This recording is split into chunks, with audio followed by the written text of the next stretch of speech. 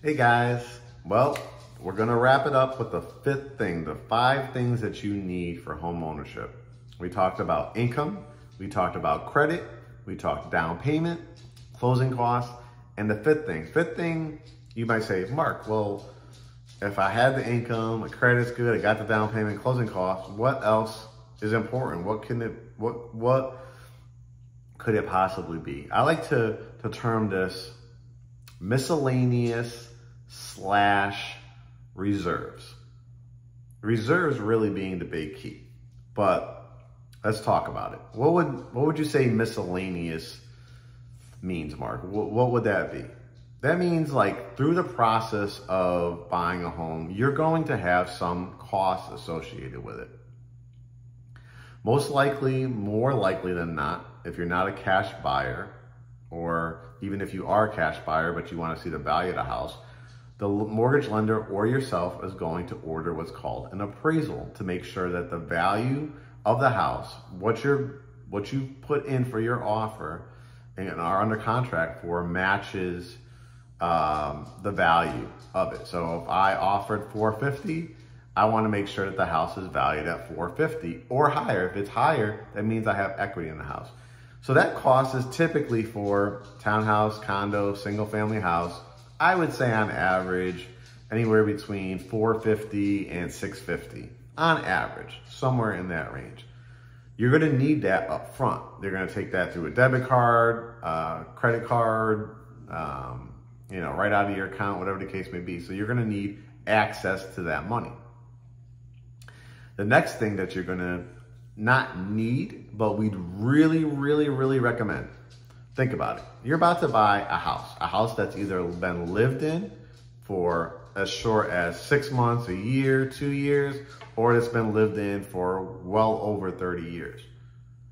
It's a huge price point. It's probably the biggest investment, the biggest amount of money, the biggest payment that you're gonna make, right? A roof over your head. So you want to make sure that what you're buying is in pretty decent shape. And if it's not, what can I negotiate for the seller or the builder to correct? So you're gonna wanna get what's called a private home inspection. We have great inspectors that we trust. People that have drones if they're allowed, tools to look behind the walls. They're gonna test your outlets, look at the roof, make sure there's signs of any leaks, right? Is hot water coming out, even behind the walls? Like, they have tools like that. So those are typically going to range, I would say, of course, if you're buying a mansion, you got 10,000 plus square feet, is going to be a lot more than the average home. But the average home, I would say, you're probably looking at a $350 to maybe $550 for a typical home inspection. Then in Georgia and other parts of the country, you'd probably want to, especially if you have a basement home, you want to test for what's called radon gas. It's odorless, colorless, but the EPA says anything 4.0 or higher could potentially be damaging to you, like a cancer risk. And remember guys, it's odorless. And that's actually something that has come up in a lot of our clients' homes throughout the years. I want to say 50%, but a good enough percent. And actually, it happened in one of our houses.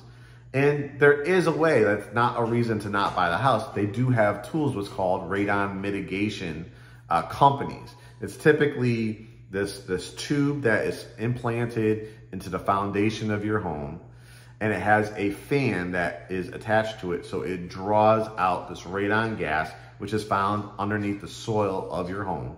And it kind of think of it like as a gutter, right? And it comes out of your house, they drill a hole, and seal it up so you don't lose any kind of insulation or anything like that. And it goes off into the atmosphere. It's no longer so prevalent in your house. If it drops down from a 4 to a 3 or 2 or 1, whatever the case may be, or somewhere in between, you are in a much better situation. That typically, it's a little device that they'll put in there for about 48 hours. And most of the our home inspectors, private home inspectors, will be able to, put this tool in there for you. And that's typically going to cost you maybe as little as $75. It could be $200, again, depending on, demand, time of the year, size of the basement, size of the home, things that have to be done.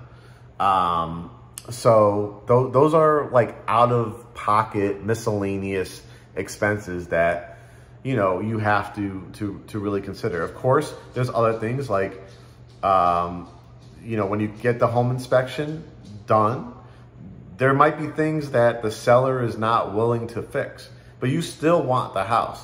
And it might be something like the air conditioning, HVAC just needs to be serviced. It could be this outlet, it's not working, so I need to hire an electrician to replace that outlet.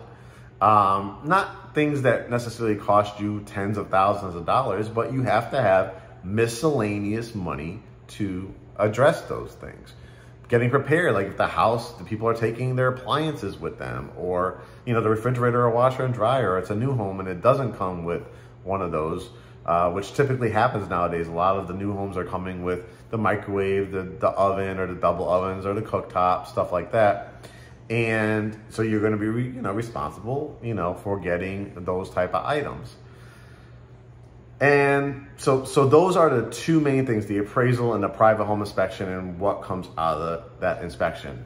Finally, what I want to talk about is reserves. I've learned this, working with a lot of clients. I've had clients,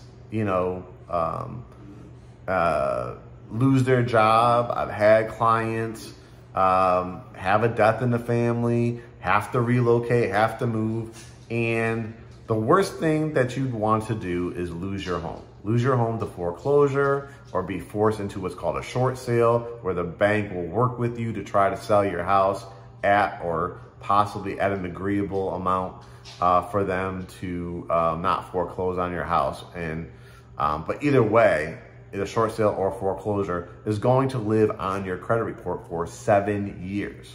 A bankruptcy, 10 years.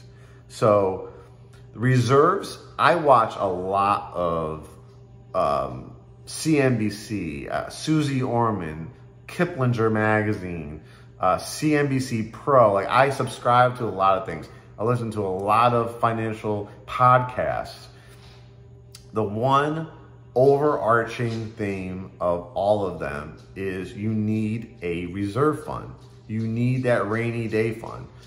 So you're looking at a minimum, I would say, 6 to 12 months worth of reserves. That means if you got laid off of your job, and look what happened with COVID, right? And a lot of people in the retail industry, or a lot of people in the restaurant industry, or whatever the case may be, or a business, you are now without a check. And potentially, if there was no stimulus or there was no government help, it's all on you. So that reserve could be in multiple forms. That can be in the form of a checking account, savings account, 401k, investment account, crypto account, whatever the case may be.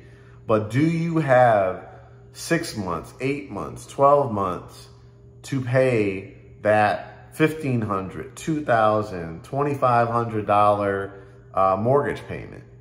Do you have that? And to get to your job interviews, do you have enough to pay for that car note, right?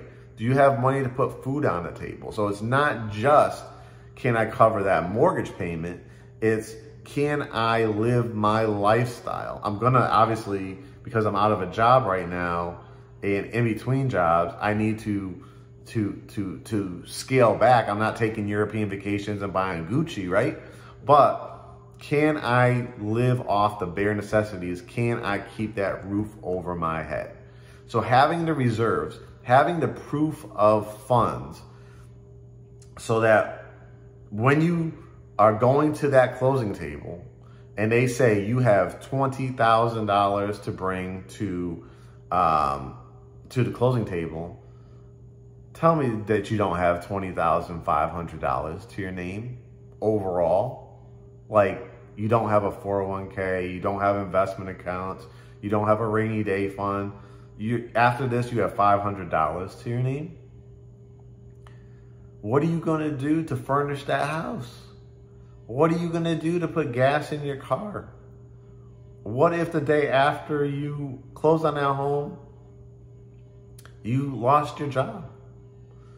These are what reserves are for. So we've talked about down payment assistance. We talked about people with credit issues. We've talked about paying Peter to pay Paul, stealing from Peter to pay Paul. This all has to do with reserves. So I want you to not just look at the income, the credit, the down payment, the closing cost, but I want you to look at this reserves, this miscellaneous, you know. Excuse me, I need a little drink. But there's going to be costs associated outside of the typical down payment and closing costs, like we talked about, appraisal fees, inspection fees, what comes out of the inspection, and just furnishing your house. You know, I mean, if you're seeing this house that has a 2-story family room, a master with a sitting area, and you're on a blow-up mattress, then you're not ready. You're just not ready. So you could have all those 4 things and still not be ready. And that's what I want to get through to you. And when you're thinking about maximizing your budget, or you're like, I have to live in the most expensive part of Atlanta. No, be open. Take the time before you reach out to us by watching the videos. Oh, he's doing a video in South Fulton or Fairburn or Noonan or Douglasville or Austell. But I've had my eye on Smyrna and Roswell and Buckhead and Alpharetta. But what does your budget say? What does your reserves say? What do the property taxes look like in certain areas? Do you realize your first home most likely won't be your last home?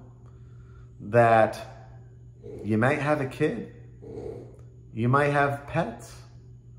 You might get married. You might have a significant other. Like, these are all things that life, it's called life, right? So you have to look at real estate. It's the biggest investment that you're going to make. And you're going to want a team behind you that is honest with you. Why our motto is welcome to the family is because we are a family. We are literally a family. The advice that we give you is no different than I would give to my grandmother, my mother, my father, my aunt, my uncle, my own child. And that's what we do here at GreatHomesATL. We don't want you just to get the house. We want you to keep the house and get the second house and get the third house and get the investment properties and get the land and pass on generational wealth and to have a sense of security because you had a great credit score. You had solid, steady income. You had your down payment, no problem. You understood closing costs, and you had the reserves and your miscellaneous to enjoy the house, to grow in the house, to improve the house, to maintain the house. So hopefully, guys, these 5 factors for home ownership were very helpful for you. I hope you will bookmark it, save it, watch it on Instagram TV, on YouTube, and then hit us up to start the process, to get your pre-approval, to then have a scheduled Zoom consultation with us, and then go out there and find a home or run comps for you and get you top-notch, top dollar, top marketing campaign to sell your house. All right, guys, I can't wait to say welcome to the family. I'll talk to you soon.